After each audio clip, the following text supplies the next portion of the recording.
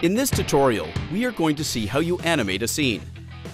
We have already placed 2 players and a puck on the ice.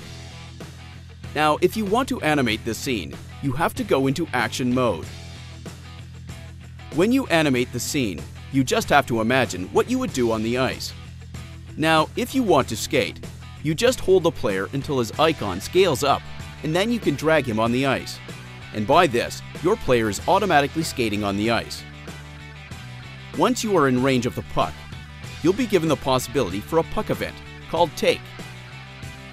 If you press Take, your player picks up the puck and is now skating with the puck. Also, you now have new puck actions to choose from, like pass, shoot, or dump. If you select pass, you need to select another player to finish the pass.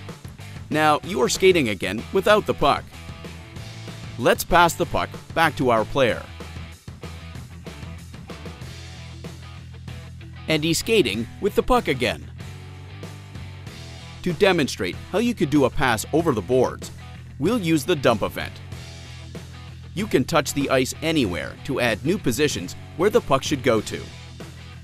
To finish the dump, just click one more time on the last position. Now we pick up the puck again using Take. When you skate, you also have the possibility to skate backwards. Just select backwards and drag the player again on the ice.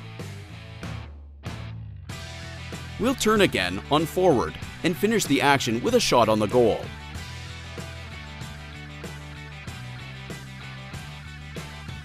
Press Shoot and select the goal. Now let's see what this action looks like. To do that, we'll need to jump into the play mode.